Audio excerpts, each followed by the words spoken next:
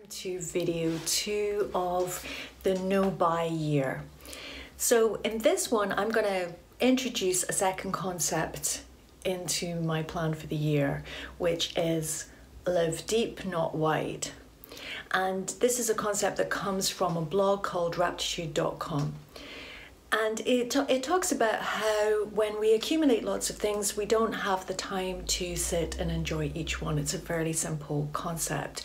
But it really struck me because I had been teaching elements of creative writing in my work.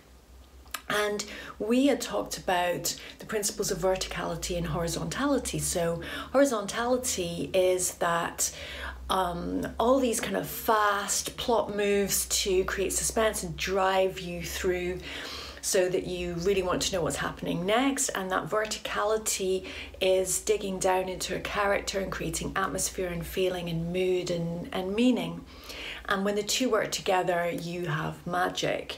And when they're separate, you can either have something like Fast and Furious 8, or you can have a art house movie in which you watch someone stare out of a window for an hour and a half, and it might be beautifully filmed, but it's a bit turgid.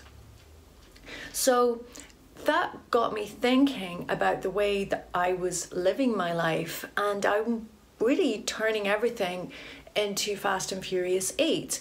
What's next? What's next? Feed me more. Let me have the next one. I've got a number of unread books.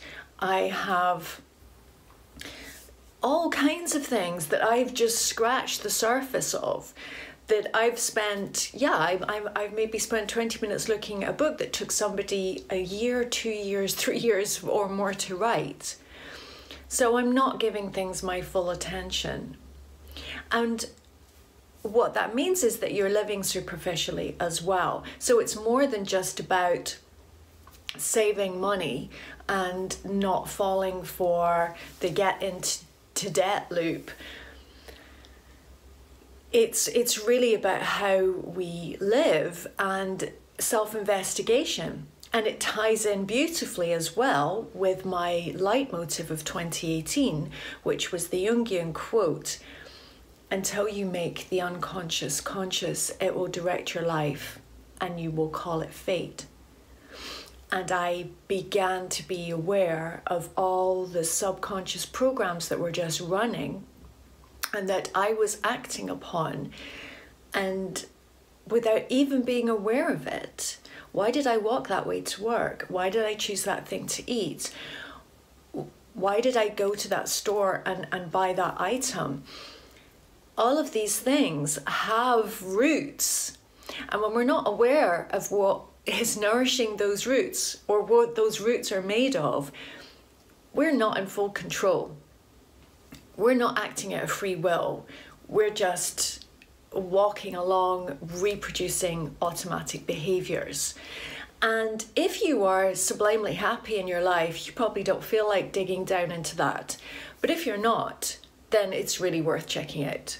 And you certainly can't change anything if you don't know how you work.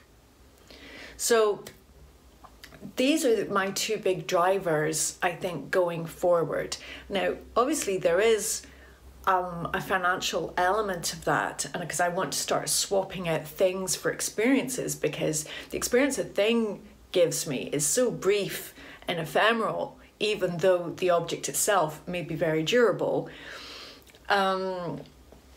And conversely, the experience may be ephemeral, but the memory or the change that it wrought in me may be durable.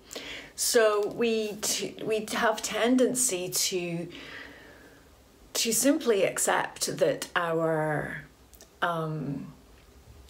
leisure activity is going to be consuming. Where does it come from? So I'm only on day 4, so I'm not suffering, but I am going to make more videos where I talk about things that I've learned and the things that I've also done instead of the shopping, and where I've put my money instead of into the cash desk of some cheap apparel company. So I hope you'll stay with me. Bye.